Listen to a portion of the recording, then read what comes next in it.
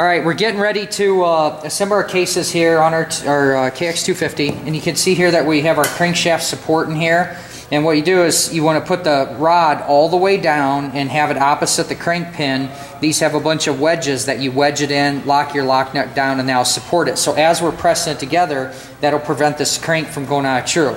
The reason I primarily never need this tool is because I'm usually heating up the bearing to where I'm not pressing it on. I'll get the bearing hot enough to just go slip on and be done with it. And then I will put my crank seal on afterwards. But Kawasaki on this has to have the crank seal pushed from the inside, and that doesn't give us that luxury to mess with the crank seal later on. So we absolutely need to do this on this this vehicle. So I'm gonna get out of your way, sneak you guys in here. You're gonna grab that case, and then don't touch. Be ready to support it where you're not gonna touch anywhere where the sealant is. You got it. We've got grease on oil seals as to not tear them. Yeah, that's right straight. And then what I do a lot, you guys are doing a great job, is I'll kind of wiggle that a little bit. Good? Yeah. Just tight. Okay, so we're probably on that bearing right now, aren't we?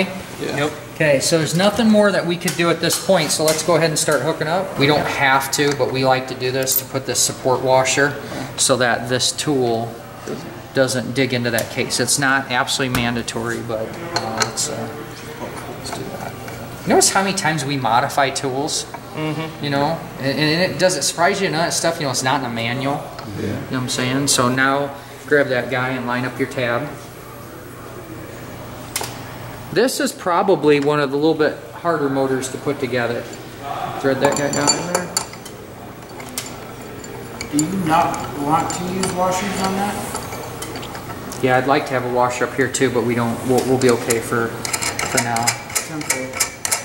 Robert's right here. When we originally do the kit, we usually have another washer right here.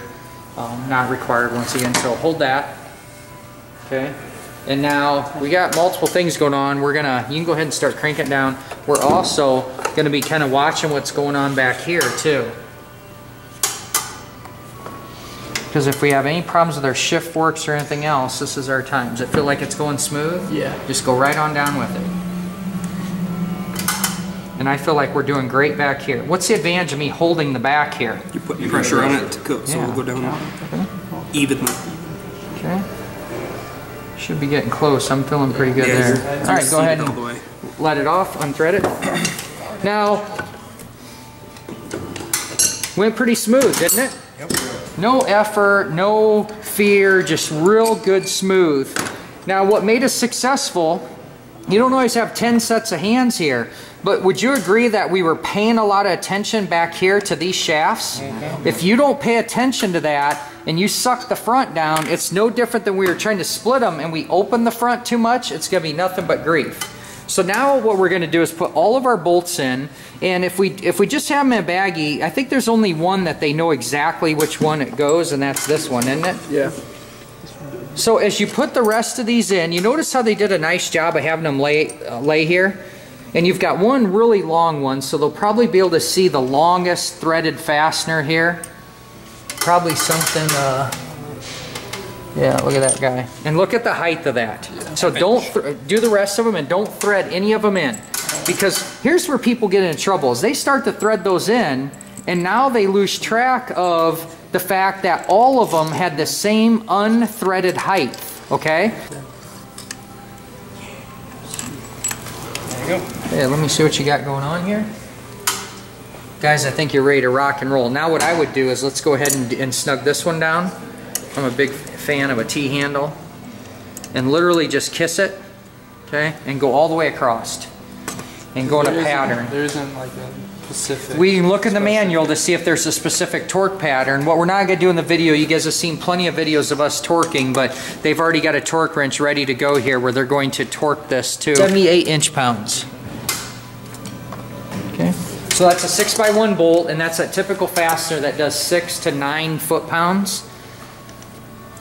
Now, guys, this is another area, especially as you guys are working on these older bikes, that those bolts have been in and out numerous times. You really want to check them out for necking. And if you're on YouTube watching this, you don't know what a necked fastener is, go to our measurement playlist, and we have a video in there that talks about necked bolts and how to inspect fasteners and what to do there. Okay. All right, guys, we're going to let them finish up. They did a great job, and this baby is going to be ready to move on to the next step.